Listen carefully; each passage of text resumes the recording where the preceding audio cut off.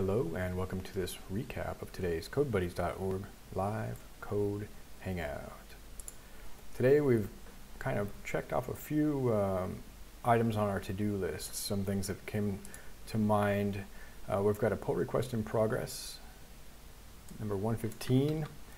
We've been working on it for a couple of days, and it essentially involves having a local PostGIS instance up and running, making it really easy for other developers to spin up a PostGIS instance and tear it down when they're done developing for the day, mainly for myself, but if anybody else gets involved with the project, as well as having a pgAdmin utility. I'm not sure the scope of pgAdmin is very capable though, including monitoring your database and running queries. So I just thought the combination of PostGIS or Postgres and PostGIS ready-made server and pgAdmin would be improving the developer experience for this project. And also worked on a follow-up to the OSM to PostGIS importer script. The script previously takes a bunch of shapefiles and writes them to PostGIS tables, and that works fine. But when we query those tables, the queries would be very slow because there's no database indexing. So it has to scan every row in the table in order to find the information we're after. And really, we're querying quite a lot on feature class, the OSM feature class, as well as these geometries, for example, finding overlaps or proximity. So what I did today is the bottom half of this notebook to add indexes. I'll just go through the whole notebook for context. It's not very big, and then we'll just take a look at the Docker Compose file for how we are running PostGIS and pgAdmin with a single command. So this OpenStreetMap to PostGIS notebook, it relies on GeoPandas and SQL Alchemy mainly. I also added a progress bar to give some feedback because the processes in this notebook are pretty slow. The data are very large and take a while to upload. So we connect to our database instance. It's running locally in the Docker Compose file. Then we have a series of shapefiles I downloaded from GeoFabric, and for each of those I want to kind of upload it to a specific table. So I'm just specifying that here, so it's explicit, it's obvious, and gives us the option to override those. So we have this whole mapping of shape files to databases. Then we parse all those. Since I've got a little bit of an error here. I work on temporary. Since I don't want to work on this whole data set, it wants to run quick experiments, so I create temporary variables, but in case I forgot to clean that up.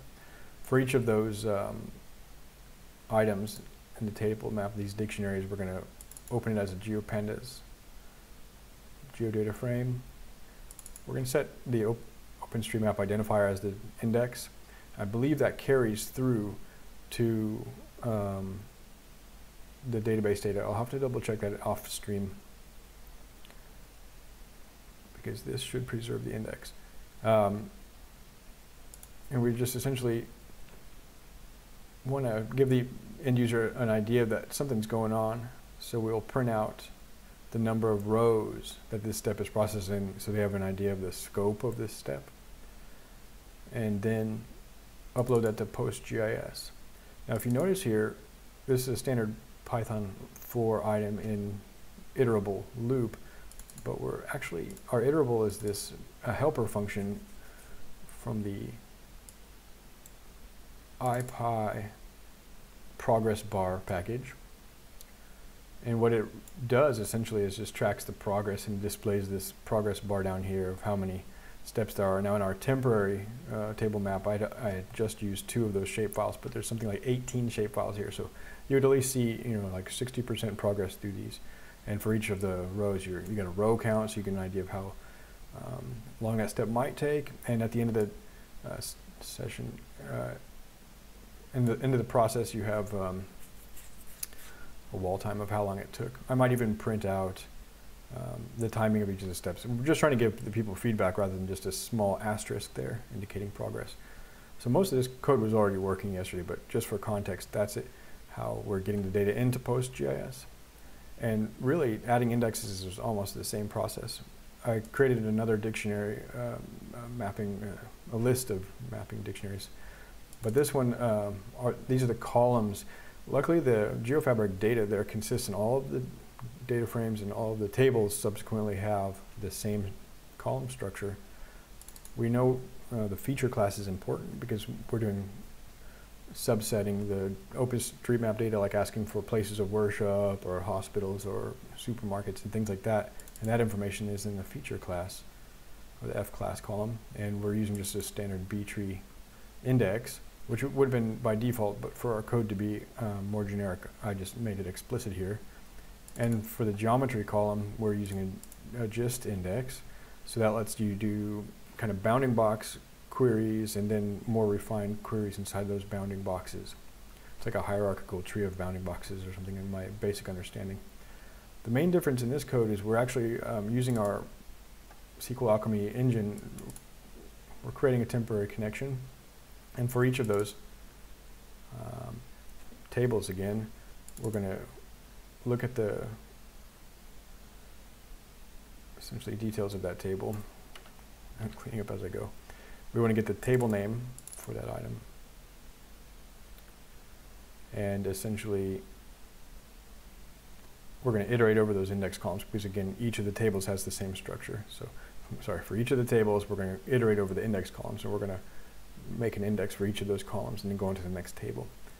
So inside of the loop here, we're creating an index name. And by convention, it's essentially the name of the table, an underscore, the name of the column, an underscore, and IDX for index. I'm just following that convention. I'm just using a Python F string here to create that. And it's printing down here below to give the progress update. We're creating OSM buildings, F class, index, and then OSM buildings geometry index. So you can see our column F class and our column geometry listed here, as well as progress going through all 18 of those tables. This whole process is much faster than the managing of the data and uploading the data.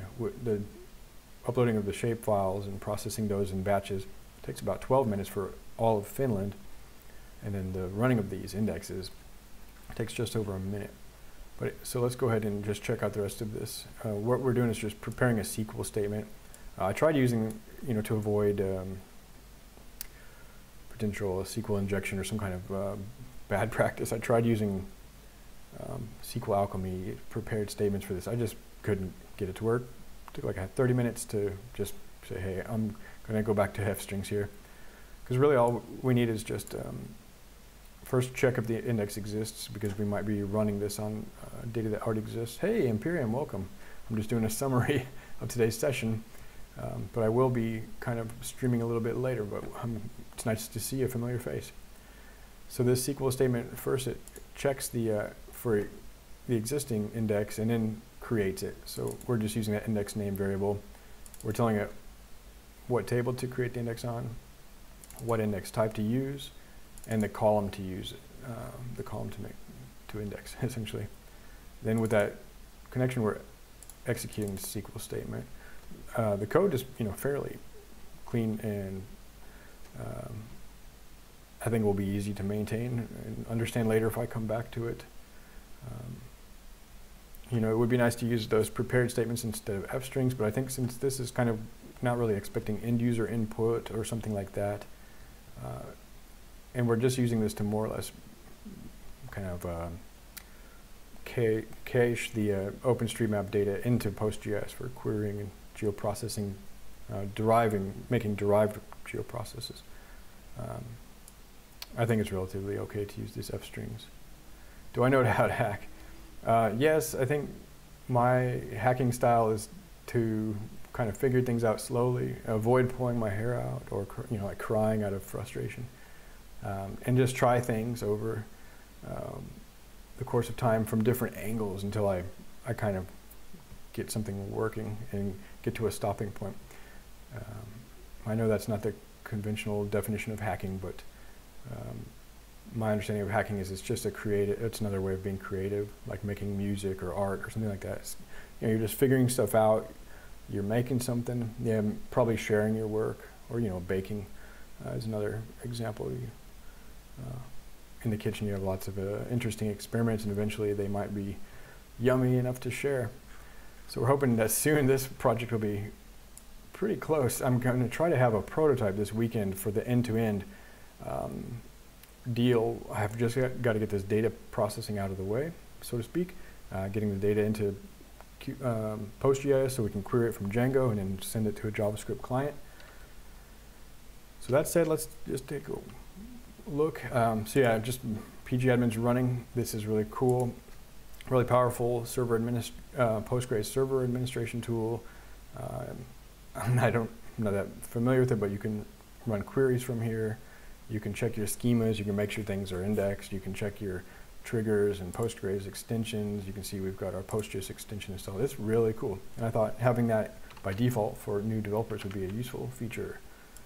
So the main thing here, as we've made changes to the Docker Compose file, so our Postgres server service, we just gave it a name so that you get nice printouts when you're starting up.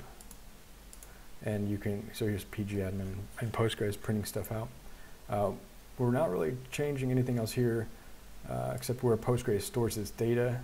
And I've removed the volumes from both of these. I don't know the use of volumes. They seem to store the data across sessions. If I tear down this Docker Compose,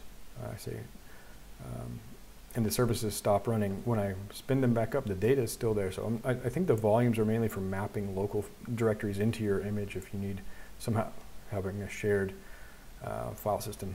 If I'm wrong on that, I will put the volumes back.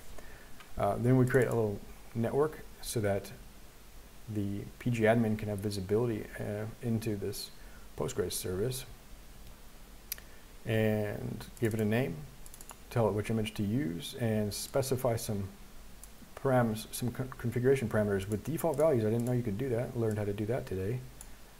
As well as specifying the port. I think we'll let it run on port 80 and connecting to the network, which is bridged over into, I don't know, it's just bridging between the two of those, I guess. Yeah, cool. I mean, coding is hacking, and I think hacking comes from the sound it makes when you type on a keyboard. That's it's just a way of being creative. Just like, you could call it playing your guitar strumming or something like that, or noodling is another kind of way. That's how I play guitar, is I noodle. So I think that's about it, and thank you for the segue. The pull request here is number 115, and as Imperium 42 mentions, if you're interested in getting more focused on coding and involving yourself in some open source projects and getting around like-minded people, stop by codebuddies.org.